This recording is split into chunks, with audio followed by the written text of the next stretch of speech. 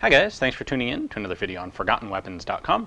I'm Ian. I am here today at the Rock Island Auction Company taking a look at some of the guns that they're going to be selling in their upcoming September of 2016 premiere auction. And I'm really excited about this one because it's a very unusual gun. This is a semi-automatic, sort of prototype Mauser sporting rifle. Now, Paul Mauser, one of the two very famous Mauser brothers, spent like 15 years really trying to get a military compatible or military grade semi-automatic rifle designed, and he just wasn't ever quite able to do it. He came up with something like 17 different rifle designs, different actions, a whole wide variety of different locking mechanisms, all sorts of things, but never quite got one good enough for standard issue military use. He, in fact, even lost his right eye in the process. He had an accident in 1901 where one of the rifles had some oopsies, and a fragment of rifle destroyed his eye. So he actually had a fake glass eye after that. At any rate, this is not the gun that caused that. In the most successful version that he was able to come up with was actually adopted by the German military as the model of 1915 or 1916. Used in very small numbers by the infantry, just a couple hundred were made. Used in slightly larger numbers, again a couple hundred, by aircraft troops, both airplanes and Zeppelin troops, guys who needed, where the semi-automatic capacity of a rifle, where you didn't have to be manipulating the gun to shoot, was very helpful because of course they were doing things like trying not to fall out of aircraft, and where you weren't in any likelihood of getting mud or dirt or gunk into the gun. Aircraft use was a pretty sterile place to be running semi-automatic rifles. Anyway, that project, that rifle, began life sort of as the Mauser 0608 pistol. Now, I've done a video before on one of those, so you can check that out if you'd like the background context. When Mauser transitioned that into the rifle, he did so in 1909. He had a model of 1909 rifle. That model was kind of updated into this, which is a patent date of 1913. In fact, it has a big old Mauser patent 1913 engraving on the side. And it was this rifle that was then adopted 2 years later by the German military, again, in very limited numbers, not the full standard issue that Mauser had really been hoping for. Of course, at that point, 1915, Mauser has died, so he never lived to actually see that happen. Now, what's interesting about this particular one is, unlike the military rifles, this is a sporting rifle. Mauser was really looking for the military market, but when he had guns that were good enough to function, just not quite rugged enough for military use, the Mauser company was perfectly willing to manufacture and sell those on the sporting market. So this particular one is actually in a 9mm cartridge, I believe 9x57, but don't quote me on that. It has this full-length stock, full-length upper handguard. It's got a cheek rest on this side of the rear stock, and it's set with a scope rail actually on the receiver. Now, this is serial number 156. I don't know where the number started. However, I am also aware of serial number 152, which is the exact same mechanism. It's also a 1913 patent dated rifle. But interestingly, that one actually has a cut down, a sporter stock, short from the factory, no upper handguard, an octagonal barrel, and a different configuration of front sight. Interesting, they share the exact same receiver and the exact same mechanism, but two different manufacturer styles. So clearly these were being made in small numbers, probably special order, and you could get whatever pattern you wanted from Mauser. This would have been a pretty darn expensive, high-end, fancy rifle at the time. There weren't a lot of full-power locked breech semi-auto rifles floating around at that point. So now, I've already done a video on the infantry model of this that was used very briefly by the German military, so I'm not going to go into a huge amount of detail, but I will go over the basic operation and we'll look on the inside, because that's just cool enough that I want to do it again. So there's an interesting, weird question to this rifle, which is the bolt here is marked 156, as are virtually all of the internal parts. However, on the side here, on this scope mounting block, it's numbered 676. So I don't know if somehow this is a separate piece, which it really isn't. This is the main receiver. It seems odd that it would have, that all the other numbers would match, but this one wouldn't.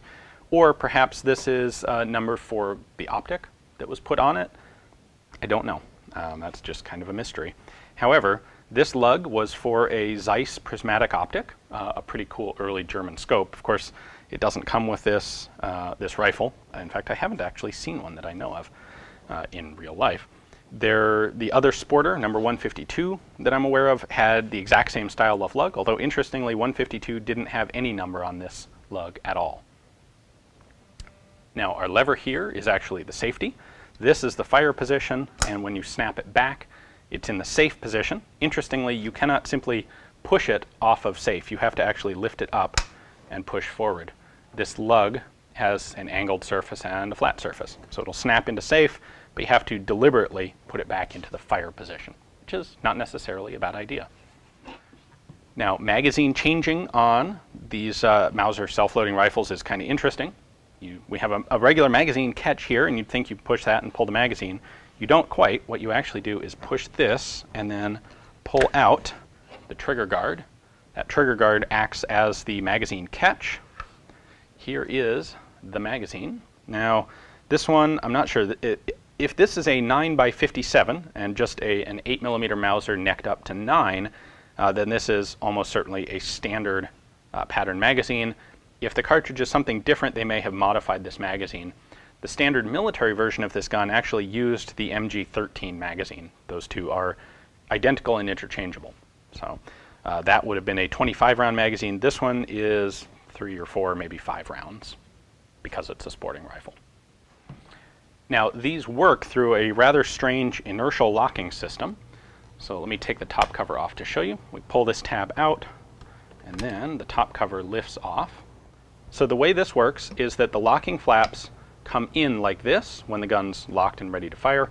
They, in that position, prevent the bolt from moving backwards. When you fire, you have this spring-loaded plate. This is sitting on the gun like this, and the recoil from firing causes the receiver, which is physically connected to this, to push backwards. Because of basically Newton's laws, this camming plate, it wants to stay right where it is. It doesn't want to move. So it will sit in position, and the rest of the gun recoils around it, which causes it to move forward relative to the rest of the gun. In fact, if we move it all the way forward, we can lock it in position here. Now you've got these two cams. So when this is rearward, the front part of the cams, where they're close together, they sit on these rollers and they hold the flaps in place. When the gun fires into this position, the cam plate moves forward. That forces the rollers to push outward. And now in this position, they don't block the bolt, and now it can cycle backwards. Extremely smooth action, by the way. Very cool. Not surprising for an early pattern, low production Mauser self-loader like this, but just a pleasure to operate. Now there's one little additional feature here. In order to open the rifle manually, you have to push this plate forward, and that's why it has a little spring catch, which I've engaged right now. You push this plate forward until it clicks, then you can open the bolt. However, there is a little slot in the bolt right there, which works in conjunction with this little tooth. So when you start to pull the bolt back, it'll open, but then it depresses this, which releases this camming plate and allows it to snap backward. That means you get to open the bolt once, and then it automatically locks when you let it close. So you'd close it, those cams would come in and lock. That prevents you from snapping the plate forward and then unintentionally firing the gun when it's unlocked, which would be a bad thing. The one other interesting feature here is when you engage the safety, which, by the way, you cannot do with the gun unlocked, put the plates together, engage the safety, and now this flap is locked in place. It cannot move, which means you can't run this plate, you can't open the bolt. The safety locks the bolt closed as well. The way it does that, you can see there's a little slot down in there. When you engage the safety, a hook comes up through there and enters into the bottom of this locking flap, which, by the way, I can pull one of these out to show you. Anyway, it locks that flap in place, prevents it from moving. So there's what the locking flap looks like. You can see, of course, all of the other 156 numbers in here on the plate, on the top cover, this little guy, both of the locking flaps, the rear piece, the bolt, everything in this gun is 156. So what that 676 number on the optics rail means, I really don't know. So in practice, that manual of arms would be to grab this plate here, snap it forward, then we can pull the bolt back. We'll lock open on an empty magazine, and then when it goes forward, this plate snaps back into position. The bolt doesn't move. So to do it again, we have to snap the bolt forward again. There we go. Lock. Thank you for watching, guys. I hope you enjoyed the video. There are, I think, even fewer of these sporting model Mauser self-loaders than there are the military ones, and those military ones are extremely scarce to begin with. So pretty cool to see how this, even 100 years ago, just like today, you get rifles that are made for the military. You can get the exact same rifle made for the civilian sporting market. Well, it was no different 100 years ago.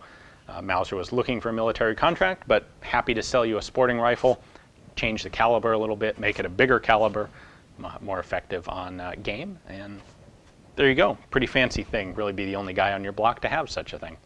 I guess if you would like to be the only guy on your block today to have one of these, take a look at the description text below. The link there will send you to Rock Island's catalog page on this rifle because, of course, it's coming up for sale. So you can take a look at their pictures and their description and come up here to Rock Island and participate in the auction live or place a bid online. Thanks for watching.